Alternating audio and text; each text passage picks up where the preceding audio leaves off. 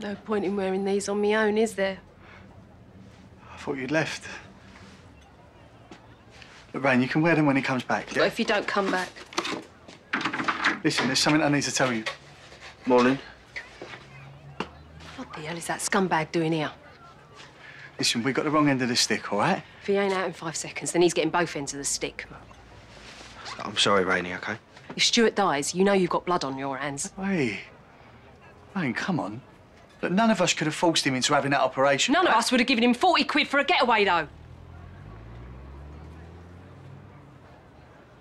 You might forgive him after a few tequila shots and a bunk up, but I won't. You ain't welcome around me, ever. Get out!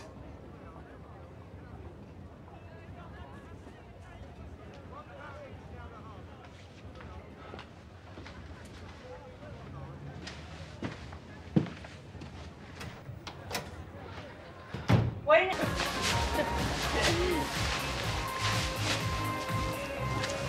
You might like these. I've got my hands full, Jay.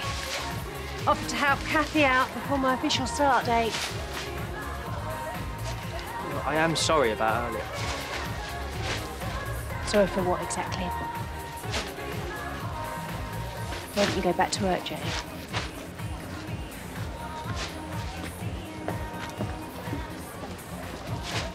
Well, we could always stay with Mum till we find somewhere else. Yeah, I can't really leave Rainey on her own, though, can I? And what if something happens to Stuart? It's only me she don't want to know. Oh, I've been called in for a meeting at work. About last night. Your little rebellion got you the sack, is it? Well, nah. I mean, not after they brushed my attack under the carpet. And they ain't got a leg to stand on. Using leverage. I'm impressed. Yeah, maybe you're rubbing off on me, eh? I'm sure that can be arranged.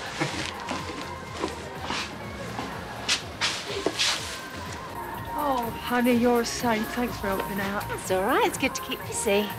Shame we couldn't make the party, though. It sounded fun. Do you know what? I haven't had that much fun since the gay icon night. I knew I should have kept that Madonna outfit. It was just so lovely seeing everyone out, you know, had a good old knees up. Not everyone was out last night.